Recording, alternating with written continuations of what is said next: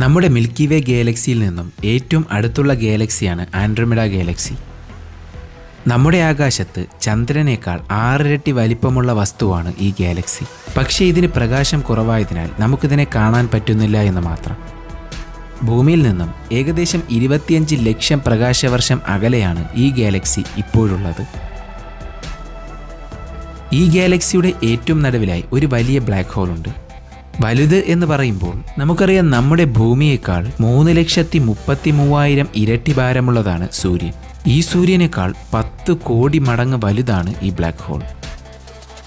ഗവേഷകർ പറയുന്നതനുസരിച്ച് ഈ ബ്ലാക്ക് ഹോൾ 1 മണിക്കൂറിൽ 3,96,000 കിലോമീറ്റർ, അതായത് 1 സെക്കൻഡിൽ 110 കിലോമീറ്റർ എന്ന വേഗത്തിൽ നമ്മളിലേക്ക് അടുത്തുകൊണ്ടിരിക്കുകയാണ്.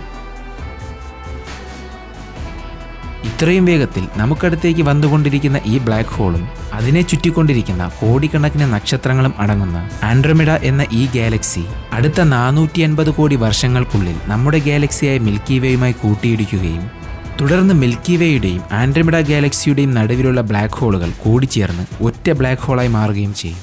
മാത്രമല്ല, ഈ 2 ഗാലക്സികളും ഒറ്റ ഗാലക്സിയായി മാറി മിൽട്രോമീഡ ഗാലക്സി എന്നറിയപ്പെടും.